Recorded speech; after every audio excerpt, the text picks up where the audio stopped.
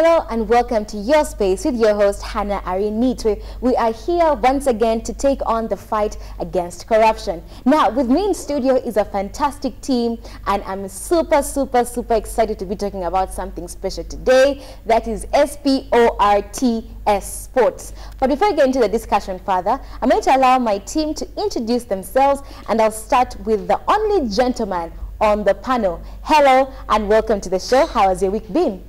I had a good week. Thank you. I'm happy to be in your space. My name is Godson Ochira, and I'm a student at Makerere University pursuing journalism and communication, but also I'm a sports reporter.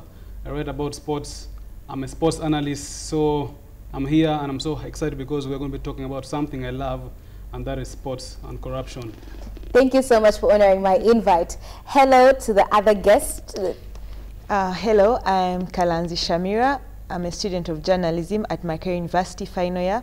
I'm also a volleyball player in the National Volleyball League. I'm also a sports journalist, yet to be a reporter. Yes. Thank you so much for joining us onto the show, Shamira. Welcome, Doctor, to the show. Thank you very much, Hannah, and you welcome our guests. I am Patricia Achanu-Kiria. I am the Deputy Inspector General of Government, and I'm very happy and delighted to be part of this conversation this evening. Yes, today we're going to be looking at athletes as anti-corruption advocates. I don't know about you, but it's rare. It's a rare occasion for me to ever listen to the word athletes, sports, and corruption in the same sentence. But once again, this is your space where we get into those discussions that aren't given the platform that they actually deserve. I'll start with Shamira. Shamira, how many times in the sports arena that you are in do you hear the word corruption? Is it something that you come across each and every day? Actually, in volleyball, I said I play in the National Volleyball League. So corruption is very common. It's something you hear very often. Everyone tends to express their feelings in a different way towards that. Yeah. Usually sports tends to be about skill and what you can do. But if the case of corruption comes in, then we go away from the skill. Now we look at people. Who do you know? Yeah, who knows you? Who can push you and all that. So there's a lot of that in sports. Yes. How about you, Godson? Have you come across corruption a lot in the sports arena? It's a very common word. If you watch football, you follow football anywhere in the world, you know that it's hard for any match day to go by without you seeing something that does not depict corruption. So it's a common word. It's a common word. People prefer to say robbery. My team was robbed. Yes. So, but all in all, they are trying to bring out the true meaning of corruption in sports. So yes, it is there. Now, Dr. Patricia, every time your office comes into the media, on social media, we're always seeing you combat corruption when it comes to funding, bribery, maybe big political spaces. We've never really seen a lot of combustion when it comes to sports. Does it ever happen in your office? Do you ever come across corruption in the sports arena? Well, corruption, like I said previously, corruption is like an amoeba. It changes forms and shapes, and it can feature in any area or any aspect or any area of life. In sports, corruption does occur. Our office has handled some cases where some athletes have come to complain, some players and federations have come to complain over so many things that happen in respect to corruption in the sports arena. And for me, I think the athletes or the sports people can play a very significant role, especially in dealing with that corruption which occurs in their cycles. If they can come open to name and shame, if they can report those cases to the institutions that be, then we can swing into action and investigate them and have them prosecuted. But corruption actually does happen, and it affects the performance of the different teams. If, for instance, if you pick the example Shamila has just shared, if somebody is taken for a competition on the basis of whose child he is, or whether he has paid a tip or bribe or something, then we are not taking skill. We are moving away from skill and taking mediocres who cannot win the tournaments. So I think it needs to be tackled, and I'm very happy we are having this conversation today. Definitely. Because this gives us an opportunity to come up with strategies to deal better with the problem of corruption within the sports arena. Thank you. I think also one of the things I'm very interested in having a conversation on is basically how athletes can serve as influential advocates in the fight against corruption, even when they are in their space focusing on mainly the skills. We also need them to look at, you know, standing against corruption in their area. So, Godson, how do you think that so many sports enthusiasts should stand as advocates in the fight against corruption? Now, corruption entails a lot. We have bribery, we have match fixing, we have doping. Now, what is doping? In the game so of what are not sports, sports? What is doping? Doping is using performance enhancement substances to boost your performance in the pitch or to get results. That a player trains but does not trust that they have trained enough. They take something to boost their performance. It could be something, some sort of like an energizer to make you cover a lot of kilometers in the pitch. So that is not allowed in sports. So if a sports personality goes out in the pitch and with the influence of performance enhancement substances and performs and beats the opposing team, that is corruption. Because you're not using your natural talent, you're not using your natural energy to get the results you've got. So that is corruption as well. So that is doping. Match fixing is you want to predetermine the results of a match. How? How is that possible? You go into a match, you already know what is going to happen. Hey. Probably because you collaborated with a third or fourth party to ensure that you predetermine the results of a match. I can talk about betting. You collaborate with the match official of that day, or because there are very many stakeholders and parties that ensure that a football game happens, or a volleyball game, or an athletics game happens. So you bribe the referee, or you give him some tips, like Madam said, so that he can rule in your favor, so that a player can cause the penalty in the box in the stoppage time. And then the other team scores, so that it can rhyme and is consistent with what you talked about prior to the game. So that is match fixing. You're fixing the game before it's even played. You want to know how come the outcome of the game. Also, we're talking about bribery. You can bribe officials, match officials. Yours for volleyball, it's the umpire. Yeah, it's very, very common. Exactly. Here, the ref was bribed. What? So common. When the game is on, you don't even understand what is going on. Like the referees begin to create new fouls in the pitch, something that is not even existent. They create new fouls. So all these acts of corruption that is hampering our beautiful game of football, volleyball, and sports in general. Yes, sports personalities should be the forerunners of campaigning against corruption. How can they do this? First and foremost, there are campaigns always that when cited, when corruption is cited in a game or in football. For example, I want to give an example of FUFA, the Federation of Uganda Football Associations. Early last year, there were rampant cases of corruption in form of match fixing. So they launched a campaign that that it should be a collective responsibility. That even you who is just a fan, who is not actively participating in football, you can participate and get involved in fighting match fixing. How? They came up with 3 R's. Recognize. Recognize. How do you recognize? A fan, you can recognize that, no, I have questions about this.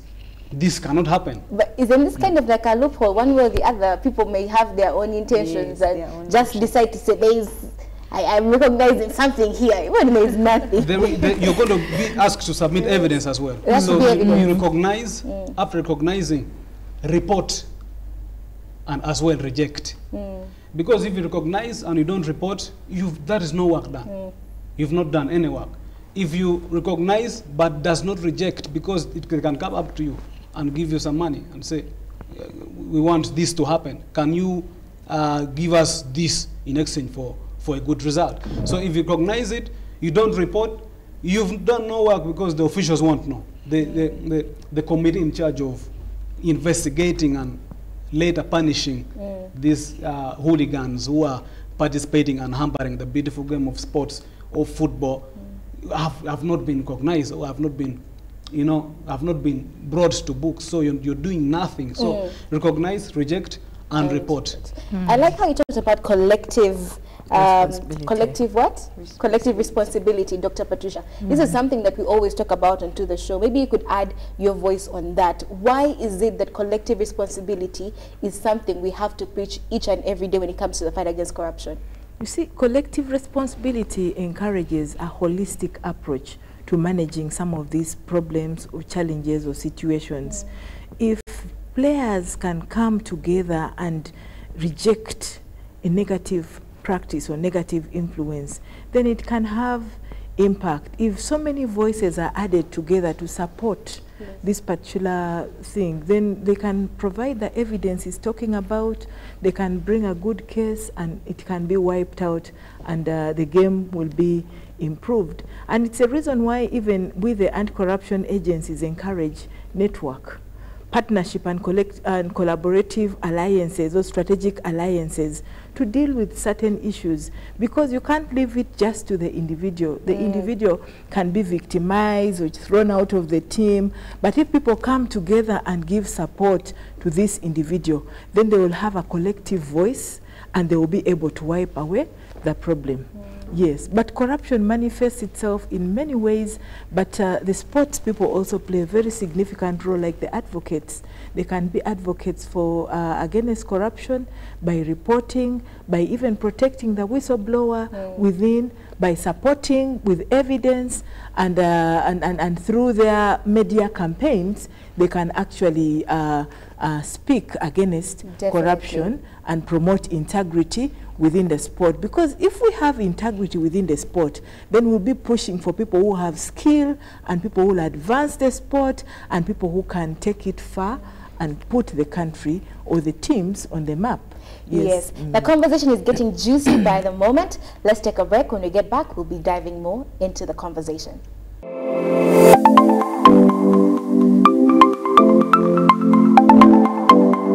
Welcome back from that short break. You are still here on Your Space with your host, Hannah Arinito. We're still looking at the role that athletes play in the fight against corruption and into the sports world as well. Now, Shamira, have you had any personal experiences with corruption in your particular field? Well, there is a lot of corruption there. And in this case, I'm going to talk about the national team and even the leagues that we play in. So for the leagues, as Godson had talked about earlier, there's a lot of match fixing.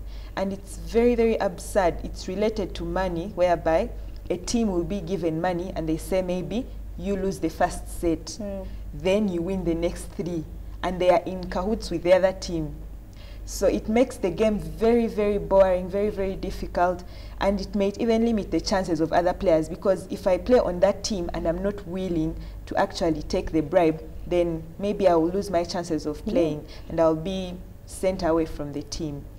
Then for the national team, I've seen this often, and I think even in the football field, their coaches are chosen.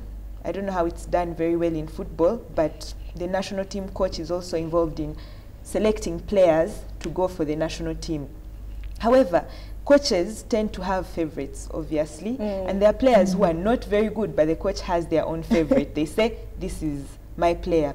For us in volleyball, we have teams playing in the league, and the coach may be one of the coaches having a team there in their league. So, of course, they will select their players on their team to give them a chance to go, and that's not a very good thing.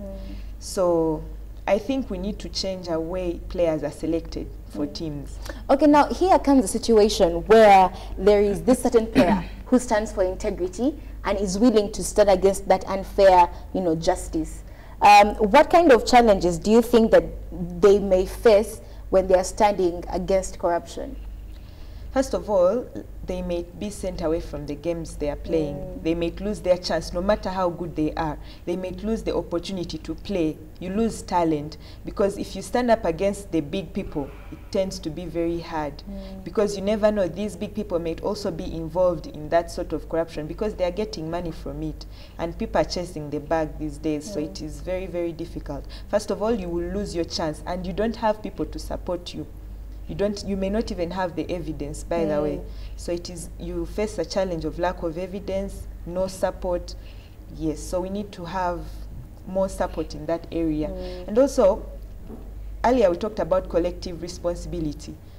We as players, despite the challenges we may have, if I'm called for national team and I'm not good enough for it, and I know someone else is better, why can't I just go and talk to the management and say, give this spot to this person? But it's there. That's a very collective responsibility to fight corruption. I don't deserve to be there, so I need to leave this spot for someone who deserves to be there.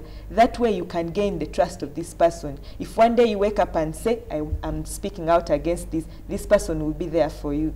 So sometimes you have to let go of that opportunity and give it to someone because they deserve it more than you. But that is very rare. People are looking for, I want to go out, I want to be known. But they are forgetting that if you're called and you don't deserve it and you still go, then you're actually taking part in the corruption. Now, Dr. Patricia, you've had that explanation, you know. Sometimes it's hard for the young people in whatever field they're in to stand for integrity, stand for the right thing, because they're scared of their opportunity being snatched away from them, their talent, their skill. What do you have to say about that?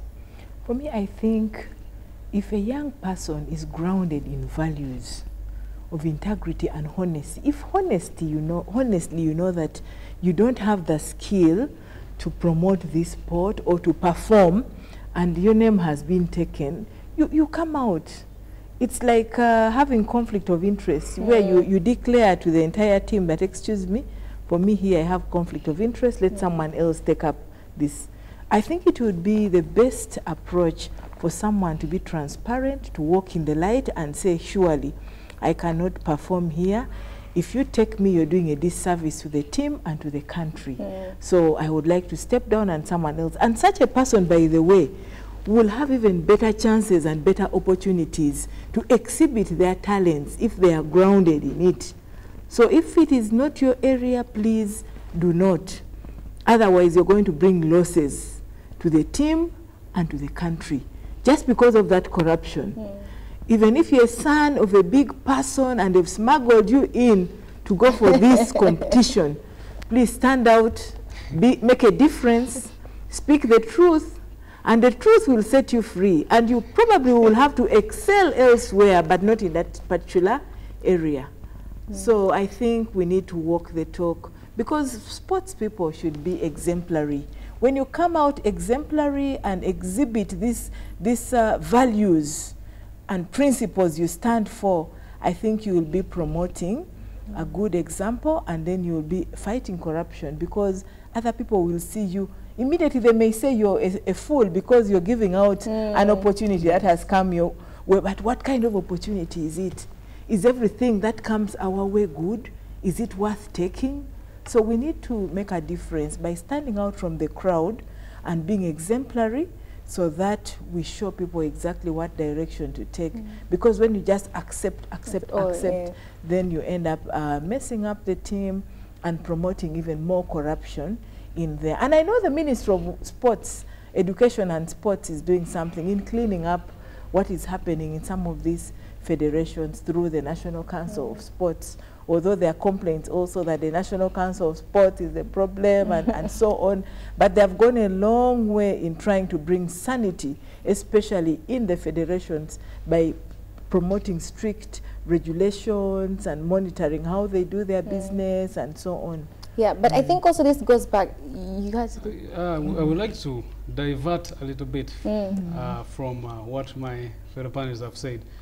Shamira, you talked about that you think it's wiser for the manager or the coach not to be the one to choose the players. Another person should choose the players. Actually, I would prefer a council. A council. The coach can be given an opportunity to say, to list players and say, these are the players I think would be good for the team. Then for me. A different council, a different council would be chosen to now go and watch these players playing, scouting them slowly by slowly, and say, okay, we have checked out the list of the coach, and we think based off of our views and our watching these players playing, these are the better players.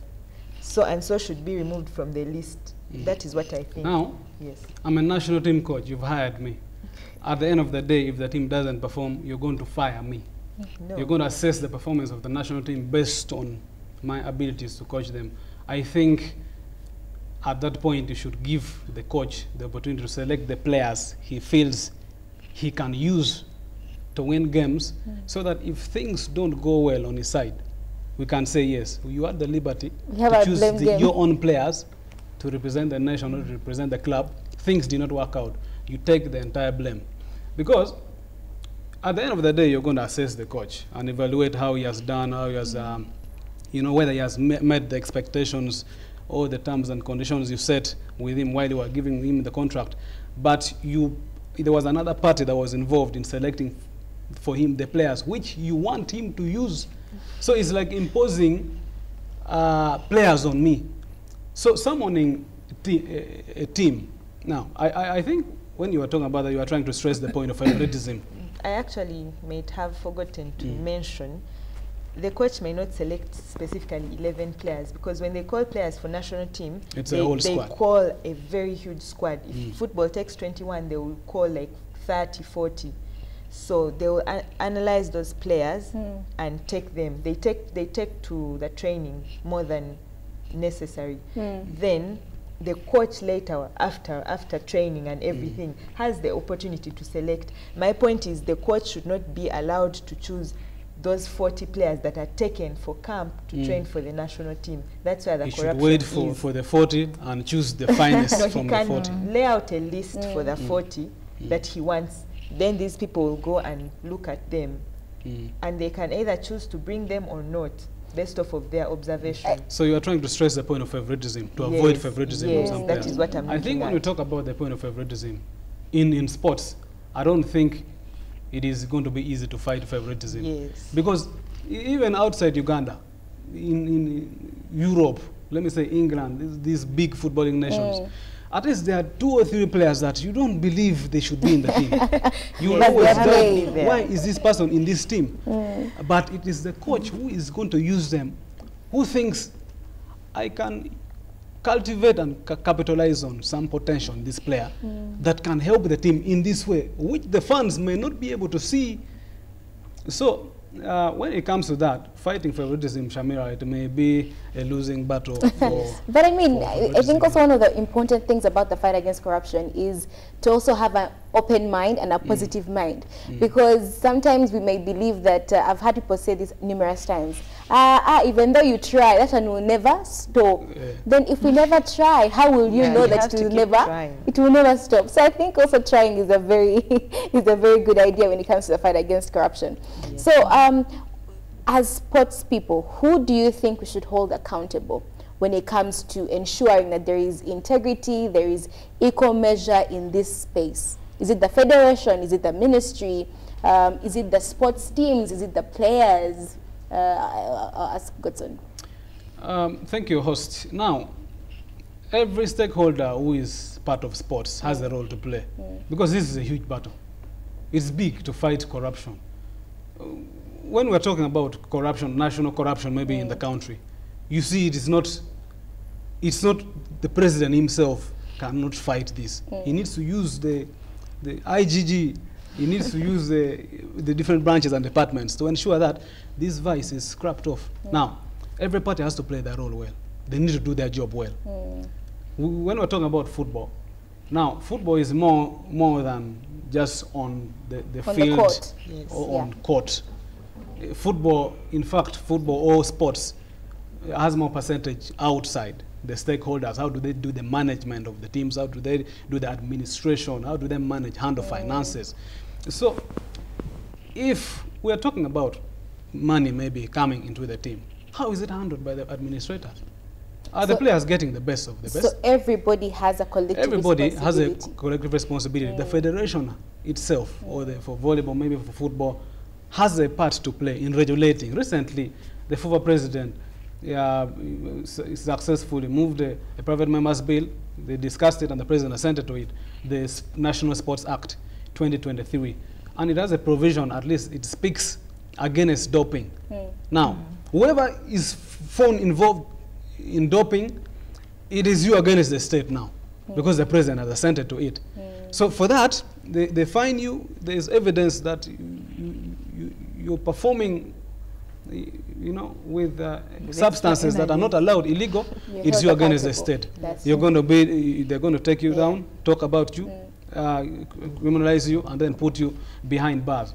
So if there is a law, it is good. We can follow the law, and then the federation definitely should put sanctions. I've been seeing sanctions against referees. For example, there's that referee called Juma Osire, the game between Chitara and Vipers. Yes. Vipers were hosting against Chitara. It was a clear goal. It was a clear goal, but he ruled it out for offside. Now, they suspended him for 6 months. Not because of only that game, but because he has some records of unfair officiation that people are becoming suspicious that why is it so rampant on only this person? Why does it have to be only you making such mistakes? So now sanctioning and banning people who are involved in corruption, of course fining them, he was meant to pay some fine. If that can be, the federation can do its part, the viewer or the fan can report after recognizing. I think this battle can be solved together. We're running out of time, but I'll have to come to Shamira. What advice would you give the athletes in particular? Now we have finished talking about the administration. What about the athletes? What advice would you give them in becoming ambassadors in the fight against corruption? I think athletes need to actually stand up. You needn't fear. You have to rise up, because this is your sport that you're playing. So if you don't come up to save your sport, then who is going to save it for you?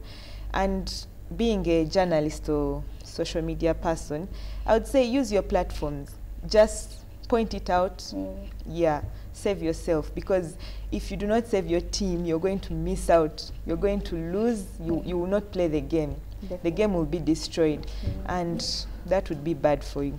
And then another thing, Godson was talking about referees. I'm sorry to bring this back up. Let's speak in the federation. I think members of the federation sometimes have a relationship with, it's not the other relationship, it's a professional relationship with players and teams. And so there are teams that that are big. You hear big teams. They have money. Those teams play a very, very big part in corruption in games, because sometimes even the federations may be scared to call these teams out, because the teams bring in money, for them. Yes, and being in a team that is big, even the players themselves will be like, my team is big. Why should I fight? My team is already there. So there is that thing.